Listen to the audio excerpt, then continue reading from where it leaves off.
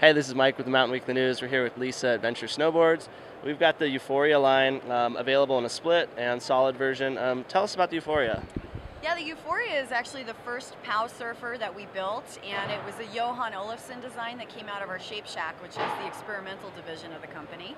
And we just liked it so much, and the feedback was so great that it became part of our standard lineup. So the split version has an Editor's Choice Award from Backcountry Magazine, and for those bottomless days, it's just an awesome shape to take out there, lots of flotation.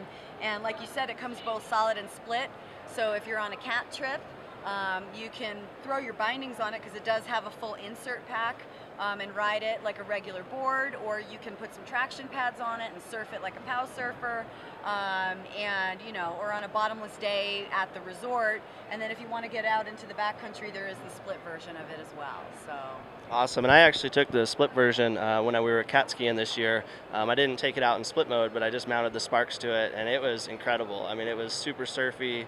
Everybody was just blown away by how you could just get the tail thrown out. Again, if you're looking to surf and have the option of putting your bindings on, definitely look into the Euphoria line.